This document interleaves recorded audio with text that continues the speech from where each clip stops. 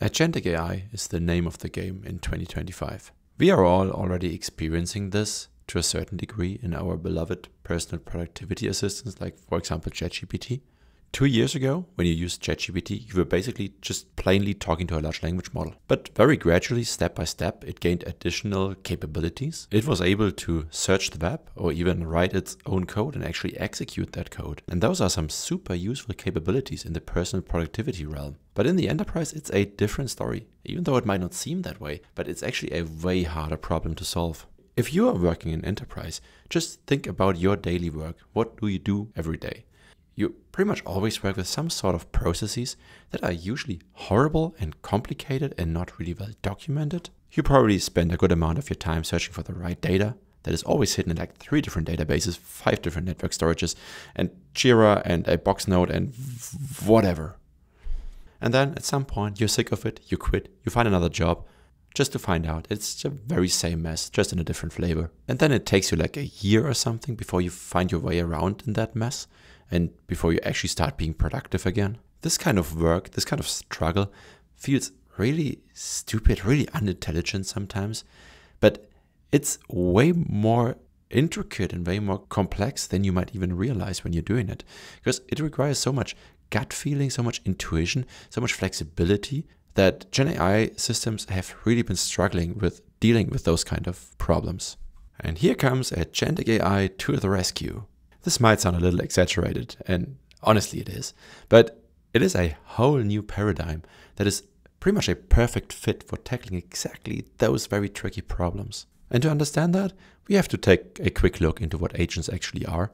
I made a whole video about it where I go into really quite some depth about how they work, but here's going to be a really quick overview. So what is an agent? There are like a million different definitions. Every company likes to pick the definition that best fits their sales strategy. Don't be confused if you hear so many different things what an agent is supposed to be. I like a very simple definition, which is like probably the most vanilla definition. And that is an agent is a large language model that can use tools. So to understand what that means, let's first look at what is not an agent. Like this is not an agent.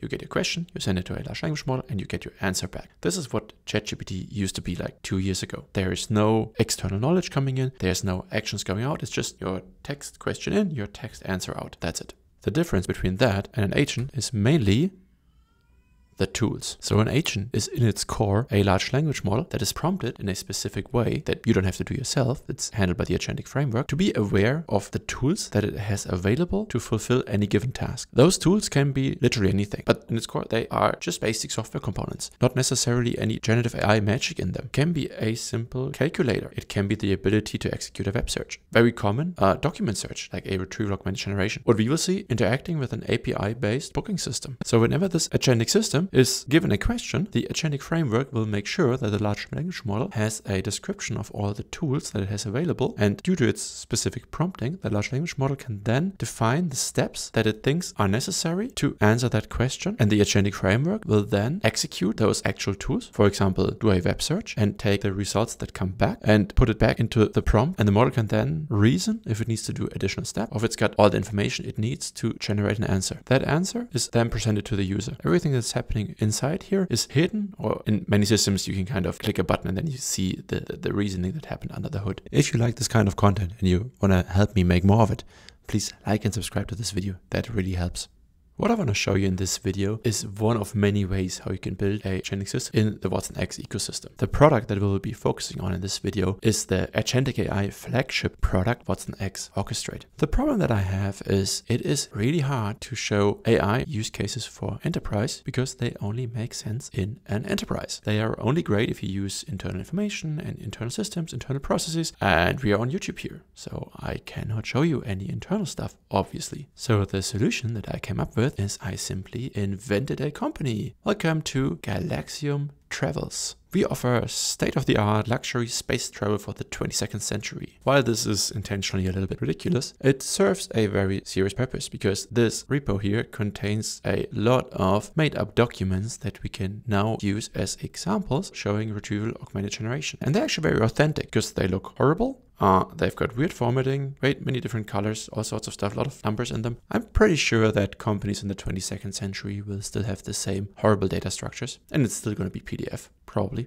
I actually went one step further because PDFs are nice and we can do retrieval augmented generation with them. But I also created a whole fake booking system, which is a very primitive mock-up of what a booking system would look like, where you as a user can register, get latest flight information, and actually book a flight. That is a great set of capabilities to use agentic AI to make it more efficient. I don't want to go into any detail here. You're very welcome to check it out yourself, but it's a very simple Python-based, fast API-based application. Just uses a very simple data model in a SQLite database and can just host it as a container wherever you want. I have also included the deployment steps that you need if you want to run it in IBM Code Engine. And that is exactly what I did. I'm running the booking system here in Code Engine, which is a really cool serverless container as a service kind of offering. But that's totally a side note. That's not the focus of this video at all. But to understand what we're building here as an agentic system, we have to look at what we have to work with. So this is our booking system. It doesn't have any UI except of this fast API interface. Well, but we don't need one because we are going to use it in an agentic system that's going to do all the interaction for us. But let's spend a minute to get to know our booking system a little bit and explore what we have here. First endpoint we have is the flights endpoint. If we try it out, it gives us a list of all the currently available flights from Earth to Mars with 5 seats available and a price of 1 million, whatever currency they have in the 22nd century. The next endpoint we have, if we close that again, is to book a flight for a user. And we've got a bit of a caveat here because we need a name of that user and we also need a user ID, and those things have to match for a booking to be valid. So before we can do a booking, we have to register ourselves as a user. And let me try if I do it without registration. I'm just going to use the flight ID 1.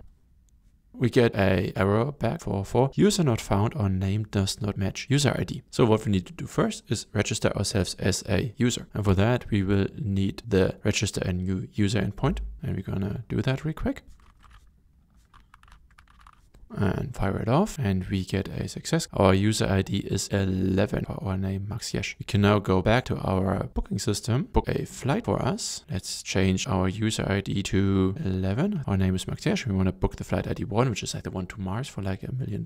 Execute that. Now it works. We are booked with the booking ID 21 on the flight 1. The status booked. I guess that's enough of our basic functionality of our booking system. We also have some things that we can cancel bookings, we can list all the bookings that we have. But that's kind of the gist of how it works. Now we want to make those API endpoints available as tools to our agentic system. And that is actually really easy. Here it even got a very convenient link that gives us the Open API JSON, which is, kind of tricky to read for us humans, but it's just a standardized way of describing APIs. And that's also what watsonx orchestrate can accept. Unfortunately, we do have to make some small modifications. We have to change the version here, and we also have to add the URL as a server object. Check out the GitHub repo if you want to see the details. It's only 2 things you gotta change. It's actually pretty simple. Now that we have seen what we have to work with, let's take a moment to think about what we want to build in this demo. We want to build an agent that's got the booking system, so all the APIs that we've just seen as a tool, and also a document search, so retrieval augmented generation, so looking in the documents that we've seen in that GitHub repo. So if you look at that, a very, very simple diagram. We've got our user, which is kind of privileged, which is why she's wearing a crown. She interacts through a browser with a chat interface that is connected to our agent. That agent has access to all the APIs that we've just seen, and it's also got access to a vector store, or just a database that's got all the relevant documents that we want to be publicly facing in it, so it can also answer general questions about Galaxium travels. So this is the very rough outline of what we want to build. So let's go back.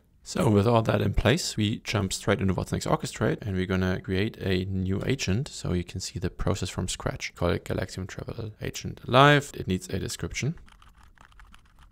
Now let's create. And here we are in the agent builder. Let's go through the different things we see here step by step. First thing we see is the model that we're using is the Llama 3290B vision model, which is a pretty beefy model, which is totally fine for a small scale application. But if you are building something that you're gonna roll out to a large audience, you might consider using a smaller model here.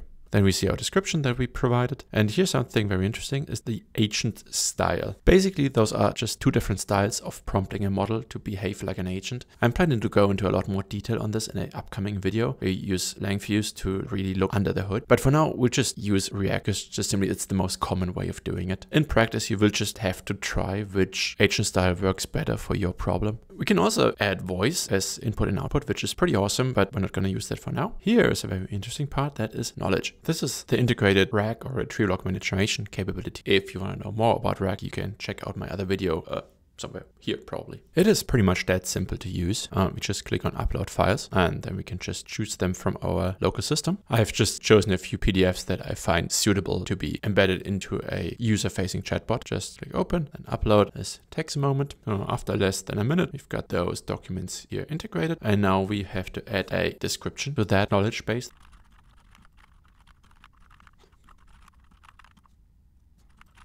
Okay, so we've got our RAG system ready. Now if we scroll further down, we get to the point where it gets really interesting. And those are the tools. And as I promised, this is really simple. You just go to add tools. Got a lot of different options here. You've also got a catalog and that flow builder. Like there's a lot of stuff hiding here, but I'm not going to go into any detail. For now, we're just going to go the simplest route and import an open API specification. We could do something very similar with MCP, and I'm probably going to do that in a future video, but as I said, really simple for now. And if I click here, just have to find the open API JSON file that we have saved from our browser. If I open that, validating it, next, ta-da! We see all the endpoints that we've also seen in our past API UI together with the descriptions. Just choose all of them and done. There we go. Got 6 tools imported.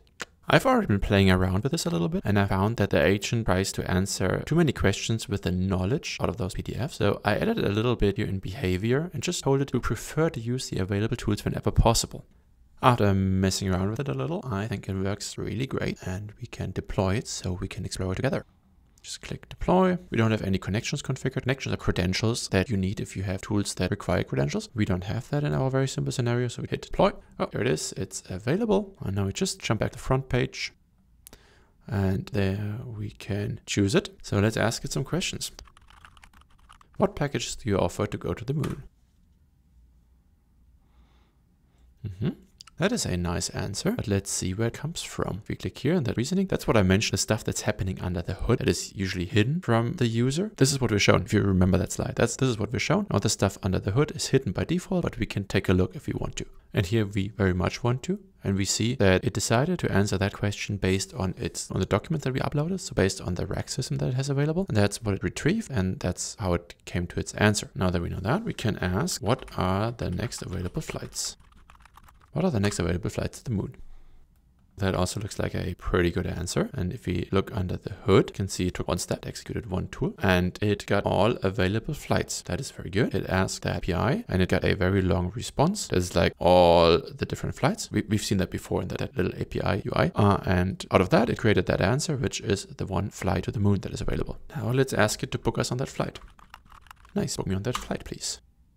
And that is very interesting. So why is that interesting? You can see you cannot unfold anything. So it didn't actually execute any tools, but it just looked at the tools that it has available and came to the conclusion that it has to provide the user ID for that booking. Let me bring up tools here again. And if you look at the book a flight for a user tool, because that's what it intended to use. And it looked into the description here and it says book a flight for a requires a user ID. And there's another note here. The user has to be registered first. So just by looking at the tools that it has available, our agent knows what it needs and can plans ahead and asks us for the information that is necessary. Okay, let's play dump here and say, I don't have a user ID. And again, we cannot expand anything, so it didn't actually execute any tools, but it told us what it already knew. It says to register a new user, I need your name and email. Can you please provide them? Okay, let's do that. Great, my name is Max Jesch. My email is max.jesch@email.com. Here we already see it is now executing a tool. Oh, nice. We have been booked on flight ID 2 to the moon. Yes. So let's see what happened. It executed 2 different tools, which I have a suspicion what happened. Let's look in step 1. Register a new user. Name Max Jesch, email max.jesch@email.com. And the output is we have our user ID. We are registered now. And with that, it executed the next tool without asking us. It just knew that it had to do that. It's booking us on that flight with the flight ID 2, which is the one that we are interested in. It used the user ID that it got from the last tool call. And with that, it successfully booked us on that flight. And we are now flying to the moon. Ta-da! Well, we can now do a few other things. We can also book a flight to Mars. Nice. It successfully retrieved all the flights and extracted the one to Mars for us, the ID 1. Book me on that as well. We're on a spending spree here. So that was some really interesting behavior that I observed and fixed off camera, but I really want to show you what happened. After I said book me on that as well, it tried to do that, but it got an error, failed to execute, blah, blah, blah, blah, blah. User not found, and name does not match user ID. So I just said it again, and it did not just try the same thing again, but it looked at its tools again and realized that it's got a tool that's called get user by name that returns the ID. So it tried to check the ID given my name and email, and that also returned an error. And then I checked my little backend, and it turned out I had 2 instances running, and in one of them that was being addressed here, I was actually not registered. So it turned out it was a backend problem, and I fixed it. Like I actually fixed it in the backend, and I said, now try again. And then it did the right thing, and it just tried again, and now it worked. So the agent was very much aware of things not working and tried different strategies, which will all not work because the backend was broken. But still, if I prompted it to try it again, it tried different things, and at the end, after the problem was fixed, it actually really worked. So with that very interesting observation, I'm done with everything I wanted to show you. With that very simple example, I am barely scratching the surface of what is possible with agentic AI in general. I mean, obviously, that was like the most simple example ever, but also what watsonx orchestrate can do. I've got a whole set of new topics and videos that I want to make. So stay tuned, and as